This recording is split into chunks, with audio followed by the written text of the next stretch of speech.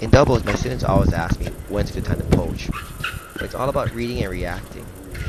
Here, my back turns to the audience. You gotta close the net. Here's the overhead, but now they're in the I formation. So Aaron has to run over covered court. Notice that? We're coming back to net.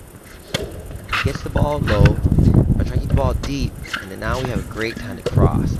That's a great shot. Because if he didn't do that, and the ball landed deep, we were at the net, we would have offense. So the key to crossing is look for your opportunity and try to cross as much as possible. Anytime the ball is low, you cross.